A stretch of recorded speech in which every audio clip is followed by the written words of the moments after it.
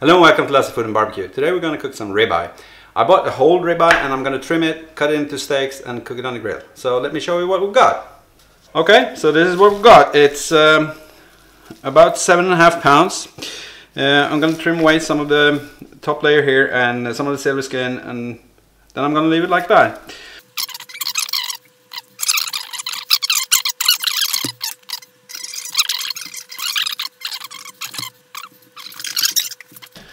I want the steaks to be fairly large, so we're going to be 7 for dinner, so I'll cut this into 10 steaks, I think. So, something like that.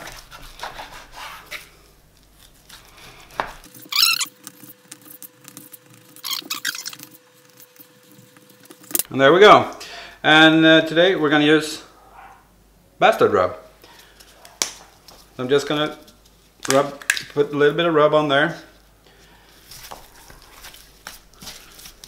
Just dry rub them,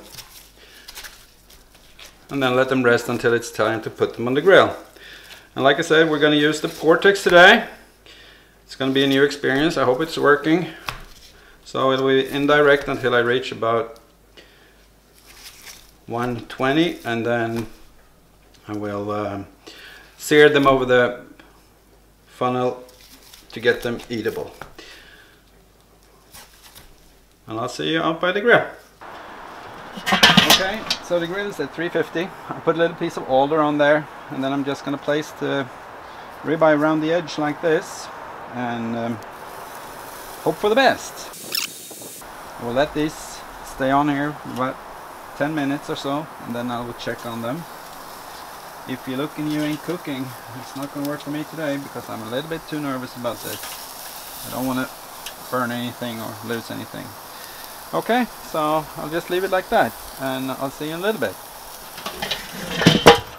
Okay, so it's been 15 minutes and I turned them over once, so time to probe them now, I think. And they're a little bit different in thickness, so I'm going to start with this one. That one is actually going to be well done. It's at 130. 130 over there. 125. Cooler over here. That one's only 110. 102. That one goes over here. Gonna start keeping them together. Yep, it's cooler on this side, definitely. This one is only 90, but it's a bigger one. Got some big boys for dinner tonight. 90. That one goes over there. See that immediately. Yeah, 110. So I'm going to start searing them in a little bit. I'll be back. Okay, so it's been 5 more minutes. I think it's time to sear these. Gonna have to move that to the side, and I'll just start with the small ones and kind of add them to the side. Move that one, put it over there. It's just charcoal now, and then I'll put 2 of them over here. So this is the jet engine effect. I'm going to do this for about a minute, and I'm going to check them. A little bit scared.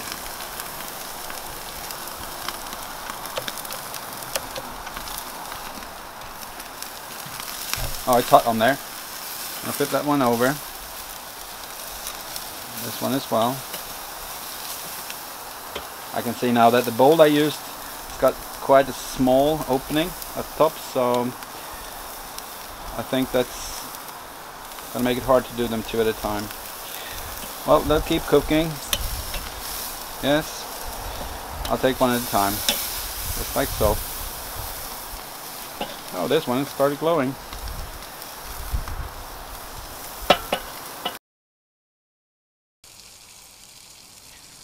Okay, just turning the camera around. This is what we're going to serve it with it.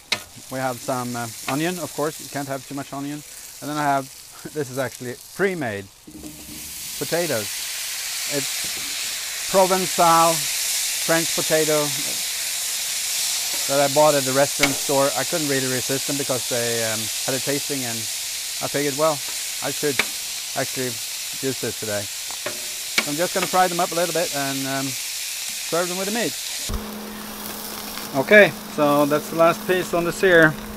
It's almost done, and I'm going to get these off and I'm gonna bring them in, and I'll or actually I'm gonna do a taste out here because there's so many people in there that want food.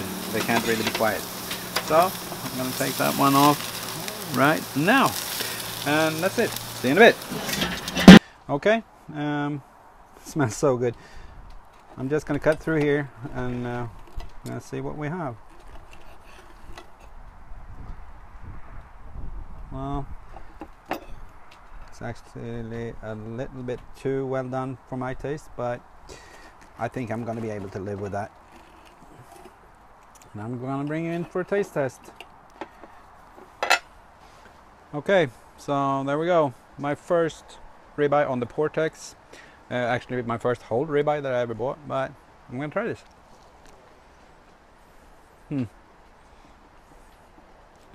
This was actually not that well done. It's not. I'd probably put it at medium, maybe medium well, but I don't know. I'll learn how to use the thermometer in the future. Hey, GB, really nice rub.